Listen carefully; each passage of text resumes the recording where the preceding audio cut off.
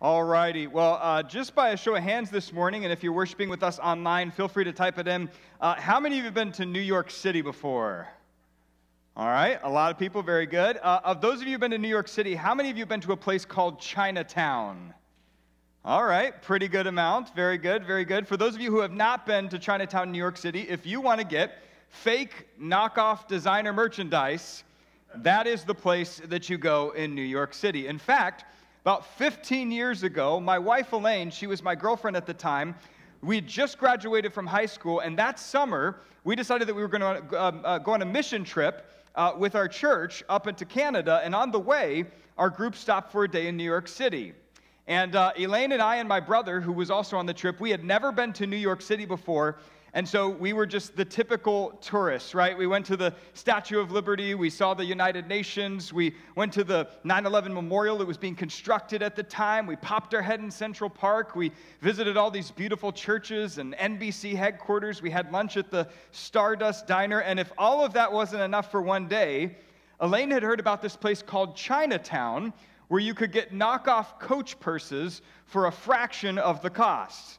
Okay, 15 years ago, the most popular purse amongst women apparently was the Coach purse, and everybody had to have a Coach purse, and so my brother and I decided that we would join her on this little journey to Chinatown to get her fake Coach purse. So here we are, it's late afternoon, we arrive in Chinatown, and if you've been there before, there's kind of like a main drag. They have some indoor shops, they also have tables set up, and you can kind of look around, and man, I'll tell you what, all sorts of fake merchandise that I had never seen before, and we saw all these purses, but here's the thing, we didn't see any Coach purses.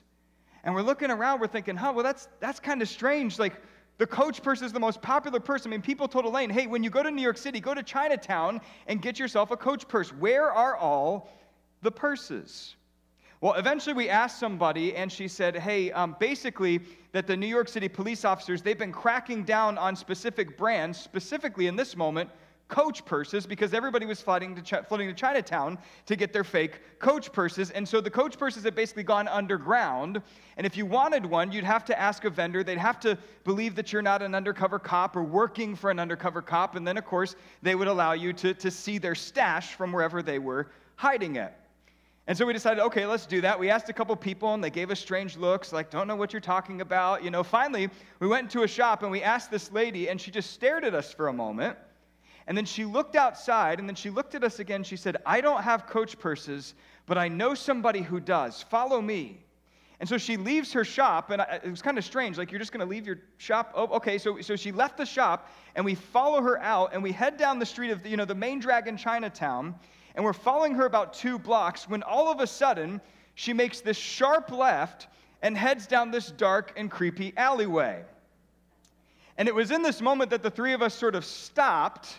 And we looked at each other like, wait a second, should we go down that alleyway? We were looking like, I don't know, what should we do? And finally, the lady, she turned around, she realized we were uneasy, and she said, no, come this way, the Coach purses are right down here, come on.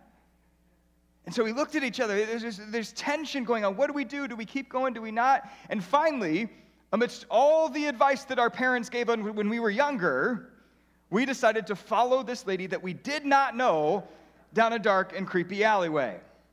And so finally we got about halfway down this alleyway, and she opens up this side door, and we walk inside the side door, and there's this man, and he has all these hats that he's selling. And we're like, okay, that's not Coach purses, those are hats. But Elaine said, okay, well, we're looking for a Coach purse. And again, the guy sort of looked at the woman that brought us there, and then he looked out into the alleyway. And then we thought that he was going to reach under the counter, and he was going to pull out all of his Coach purses. Instead, he went to the wall that was right behind him, and he pressed this little button, and the wall opened up to a secret room behind the wall. And before we knew it, he sort of shuffled us into the room and then shut the wall behind us. And so here we were in this probably 6-foot by 3-foot room, and we're looking around on the 4 walls, and there are about 50 different fake Coach purses. And we're looking around at them, and all of a sudden we hear this sound right beneath our feet. Hey, which one do you want to buy? And we look down, and there's this middle-aged woman. She's crouched in the corner of this really tight room. And again, she says, hey, which one do you want to buy? And then he was like, ma'am, we need to get out of here. Like, we need to get out of here right now. Like, please, let us out. She said, no. He won't let you out unless you buy something. And I'm like, oh, come on, you got to be kidding me. And sure enough, I pressed on the wall, and somehow he had bolted it from the outside. We literally could not push the wall open. And we realized in this moment that we were not getting out of this room until we bought a purse. Now, friends, consider how quickly this escalated. Okay, Elaine wanted a purse. We went to Chinatown. We asked to see Coach purses. We then followed a lady that we didn't know down a dark and creepy alleyway. We went into a shop. There was a secret wall, opened up, shoved us in a secret room, and now we could not get out because this lady was going to make us buy a purse before we could even get out of there. And at this point, as a teenager, you're thinking, this could be a whole lot more here. We're trapped somewhere in a place we do not know. We need to get out of here. So finally I said, Elaine, just get the cheapest purse that you can see. And so we're asking the prices. And apparently, when you're trapped inside a room, they get to name the prices, not you, right? And so we're asking, hey, well, finally there was a $40 purse. And we're like, well, that's not what we wanted to spend, but okay, $40, just give her the $40. She gave the $40. We got the purse. And then I kid you not, she did this sort of like secret knocking code on the wall, like do, do, do, do, do, do, do. And she did it, and the wall opened up. The guy let us out, and we ran. I mean, we ran out of that store. We actually ran out of Chinatown. And in fact, here's a picture. Take a look at this. This was 20 minutes after we got out of Chinatown. This is Elaine with that Coach purse. As you can see, not the one she wanted, not the best looking Coach purse, but there it is in that. Now, just so you know, that was 15 years ago. We have not been back to Chinatown. We have not been back to New York City.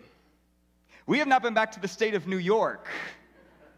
We have not been back to the northeastern United States. Now, friends, the reason I share that story with you is because in this journey for us, in this quest to find a fake Coach purse, the three of us, my brother Elaine and I, we had to make a ton of decisions along the way, and perhaps the most pivotal decision that we made was whether or not we were going to follow this lady that we didn't know down a dark and creepy alleyway.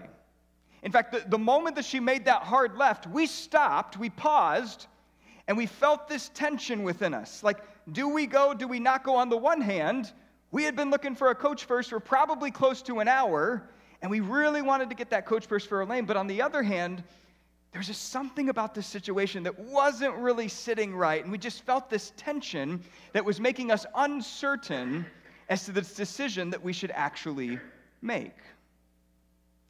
You see, friends, one of the realities of the human experience is this. Take a look, that tension gets our attention.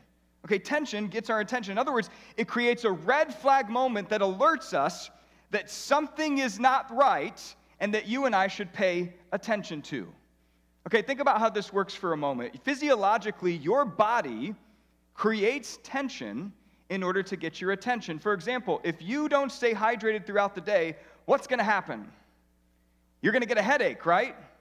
In other words, your body's going to create a tension right here, and the reason it's creating that tension is because it's trying to alert you to pay attention and drink some water. Or have you ever gone a long period of time without eating food? What does your stomach do? It growls, right? It grumbles. In other words, it creates a tension to get your attention so that you eat something. Or friends, what happens to your eyes when you stare at a screen for a long period of time? Right? They create a tension. You start to feel this pressure around your eyes saying, stop staring at the screen. It's trying to get your attention. Or friends, how many of you have walked around Walt Disney World for a day? You remember how your feet felt at like 4 p.m, right? A tension to get your attention. Or how about this? Maybe you've been sitting at a meeting before for like 2 or 3 hours, and at the 2-hour mark, your bladder is full, and so you have this tension that's trying to get your attention, but you don't want to be rude because you don't want to get up in the middle of this person's presentation, and so you're kind of shifting in your seat, trying not to think about waterfalls and gushing water, all because your bladder is trying to send you a signal that there is a tension that needs to get your attention, that you need to use the restroom. Now, here's the thing about all those examples with your body. Your body is going to continue creating tension until you address the issue. In other words, your body is not going to do what you want it to do until you make a decision that specifically addresses that tension. You see, we are midpoint through this message series that we've been calling Decisions. Each week, what we've been doing is taking a look at a different question that we can ask ourselves when we're making decisions that will hopefully help us make some better decisions now and in the future. In other words, before we just jump into something, whether it be a big decision or a small decision, sometimes it's prudent for us to slow down and ask ourselves some critical questions that will hopefully allow us to make some better decisions. Okay, if you were here with us a couple weeks ago, the first question was we were challenged to look in the mirror and say, am I being honest with myself? Okay, am I being honest with myself? Last week, Pastor Paul talked about how God is with us, and the question is, what story do I want to tell? When I look forward at the different directions and paths in my life, what story do I want to tell? Okay, here's the question that we're going to look at today, which is this. Is there a tension that deserves my attention? Okay, is there a tension that deserves my attention? In other words, when you are in the midst of making a decision and your brain alerts you that something is not quite right, how do you respond to that situation? Okay, is there a tension that deserves your attention? And if there is, what exactly do you do? How do you respond to that tension? For example, let's say you're walking through Publix or the grocery store and you come across the freezer section and your favorite ice cream is on sale. And you reach for it, and then all of a sudden you feel this tension. Like on the one hand, you really want this ice cream, but on the other hand, there's something saying, I'm just not sure if I should be getting this ice cream right now. And so you find your hand kind of going back and forth, like, should I get it? Should I not get it? What do you decide to do? Okay, how do you deal with that tension? Or how about this one? Maybe you're watching a TV show, and you're really loving it. You're loving the storyline, but then all of a sudden, a scene comes on the screen that's rather sensual.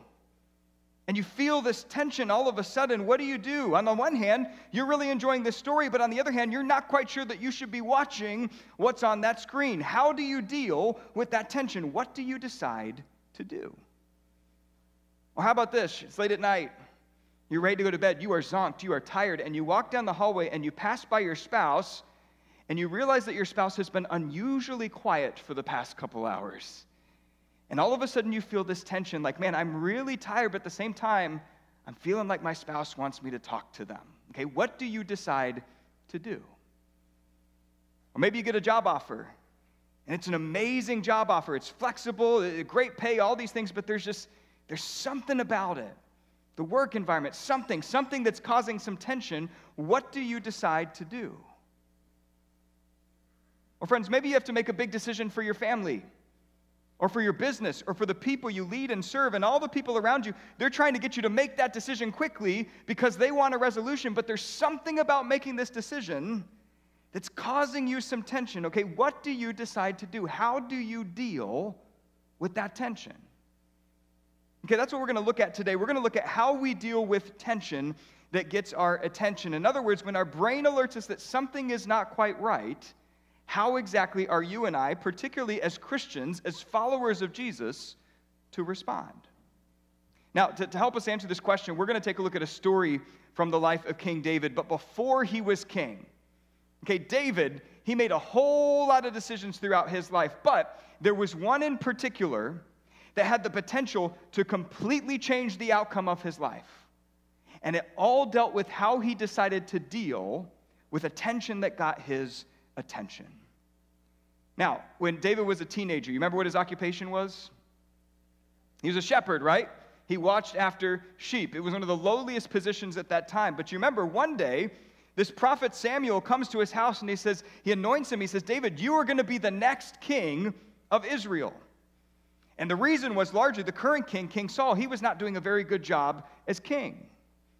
And so you remember what happened next. Of course, he went off and he faced against this great giant Goliath, and he slayed him, right? He destroyed him, and overnight, David became a household name. I mean, he became the most popular man in Israel, even more popular than King Saul. Now, you remember, King Saul did not like that somebody was more popular than him, and on top of that, he had heard about the prophecy that this so-called David guy was going to be the next king of Israel. And so you remember what he tried to do? You remember what King Saul tried to do to David? He tried to kill him. In fact, he set out to hunt him down, and David found out about this. He gathered a few of his friends. He ran out into the desert, and he hid. And he hid for quite some time, and every time that King Saul would go out and he would take on other armies, he was constantly looking for David and his friends. Okay, this is where our story is going to pick up today. This is 1 Samuel chapter 24. Take a look. It says, after Saul returned from pursuing the Philistines, he was told, David is in the desert of En-Gedi. So Saul took 3,000 able young men from all Israel and set out to look for David and his men near the crags of the wild goats. He came to the sheep pens. Along the way, a cave was there, and Saul went in to relieve himself. Now, friends, here is Saul. He's just gotten back from a situation, and he gets word that David has been spotted in the desert of En-Gedi. And so he gathers 3,000 men, probably because he remembers what David did to Goliath, and said, here, let me have some show of force. I'm going to show up with 3,000 men. They go marching through the desert looking for David, and all of a sudden, King Saul has a tension that gets his attention, right? His bladder is full, and he's got to use the little boy's room. And so he says, hey, guys, if you could just hold on for a second. There's a cave over here. I'm going to go and relieve myself. And he walks into the cave. Now, watch what happens next. Take a look. It says, David and his men were far back in the cave. Now, friends, how ironic is this? The one cave that you decide to go and use the restroom in is the very same cave that David and his friends are hiding in. I mean, you can imagine how wild this must have been for David and his friends. Like, they're hiding in the back of this cave, and they hear this army. Oh, this has got to be King Saul and his army. And they're marching, you hear them, and then all of a sudden they stop. And about 30 seconds later, a figure walks into the cave. You see the silhouette. And as this man is walking closer into the cave, you all of a sudden realize this is King Saul himself. You can imagine they were thinking, he's going to kill us. This is it. Our hiding is over with. And then King Saul does something strange. He stops, and he turns around, and he faces back out towards the entrance of the cave with his back towards David and the other guys, and he drops his drawers, and he relieves himself. Now, friends, think about this for a moment, okay? Don't picture it. Just think about it for a moment. King Saul is in a very vulnerable position, yes? I mean, at this point, he is a very easy target, right?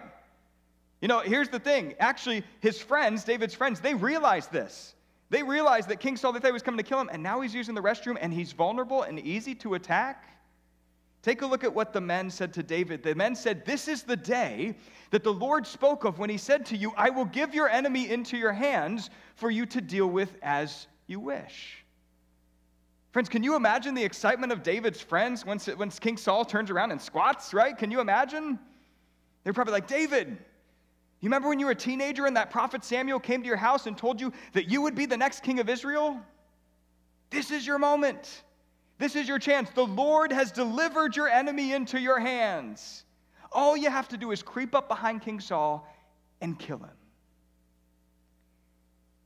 Now, friends, this moment is very important for you and I to pay attention to, because as David is trying to figure out what he's going to do, notice what's happening. He has all of these friends that are egging him on, trying to get him to make a decision right away, right now, immediately.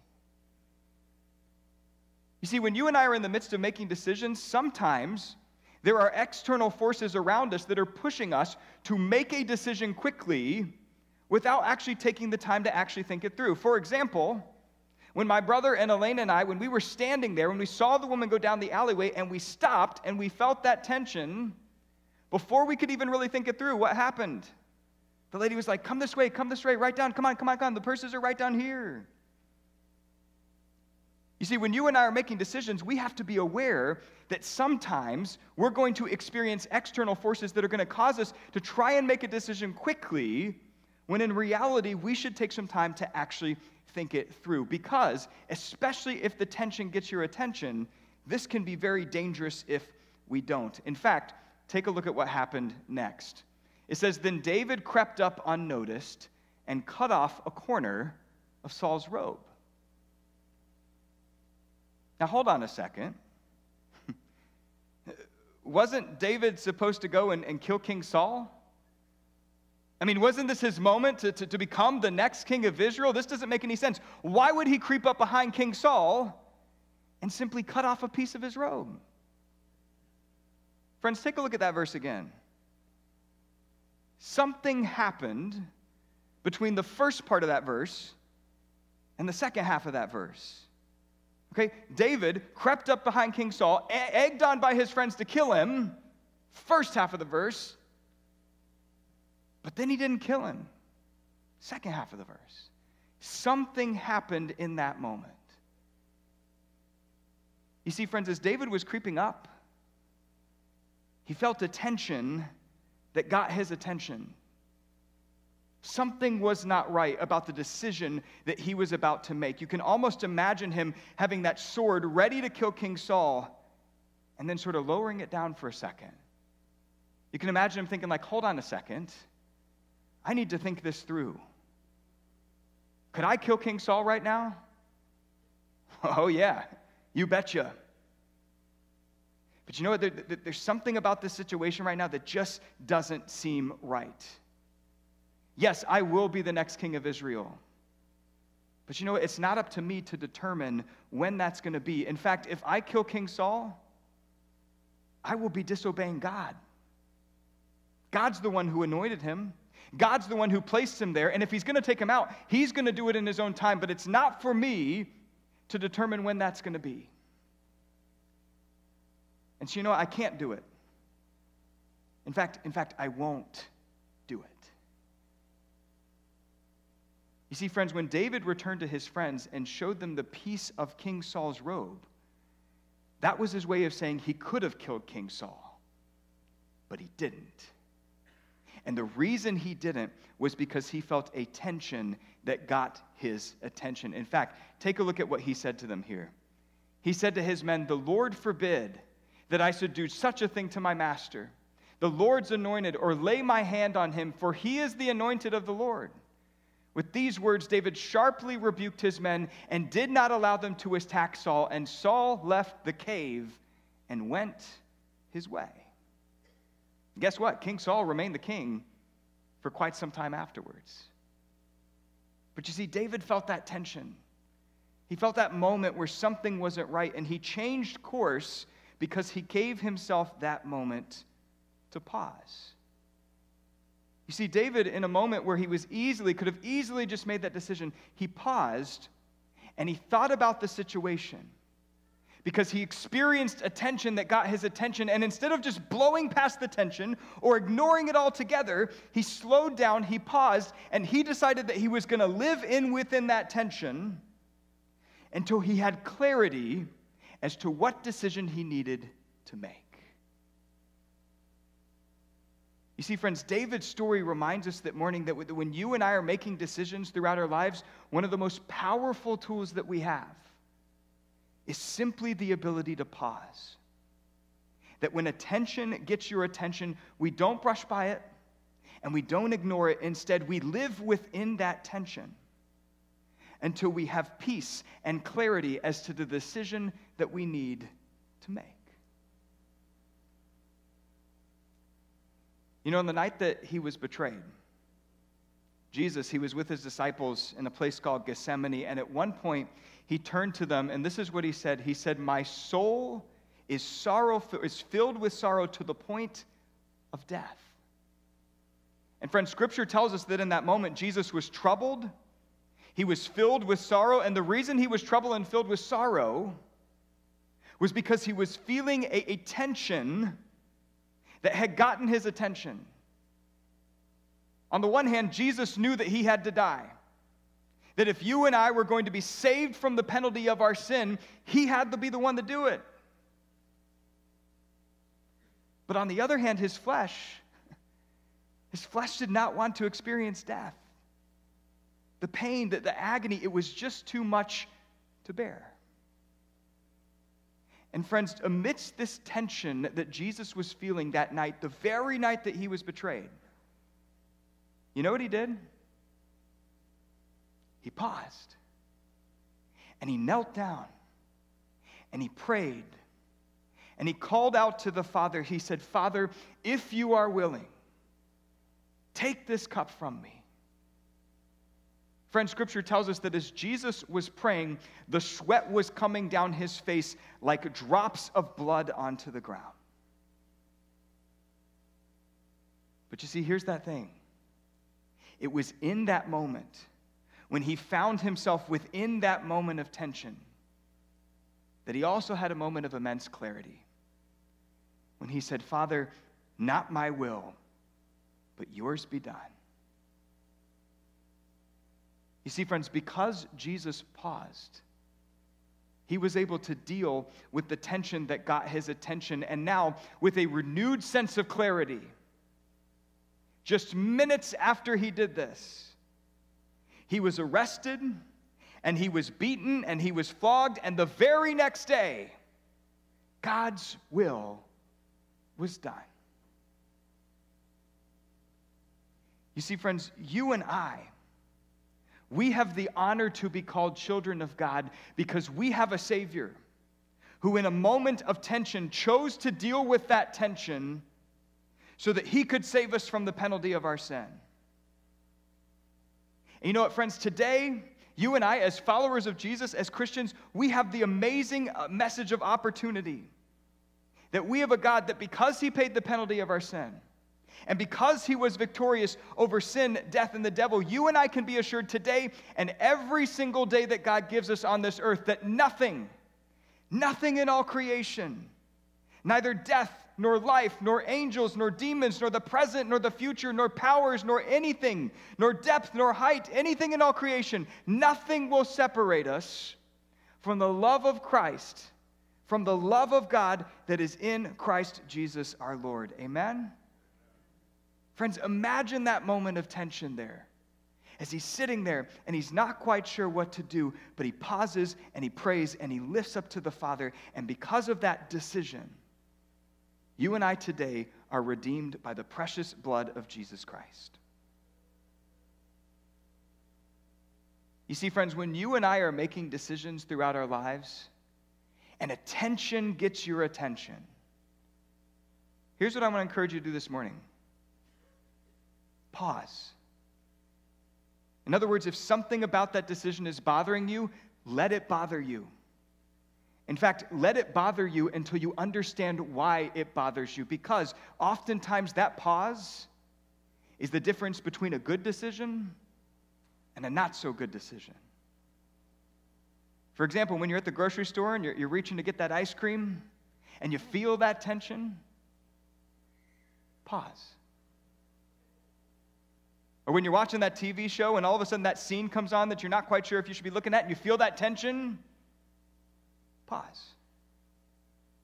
Or when you walk down the hallway and you can just sense that your spouse is having an issue and you feel that tension, pause. Or when you get that job offer and it's amazing, but there's just something about this job that doesn't seem right, pause. Friends, if you have to make a big decision for your family, or for your business, or for the people you lead and serve, and something is not quite right about that decision, don't rush it. Pause. Or how about this one? If a lady that you've never met before leads you down a dark and creepy alleyway, and you feel that tension, Chris, pause. You see, friends, both David and Jesus remind us this morning that when you and I are making decisions, one of the questions that we can ask is there a tension that deserves my attention? And if there is, I want to encourage you this morning, don't blow by it. Don't ignore it.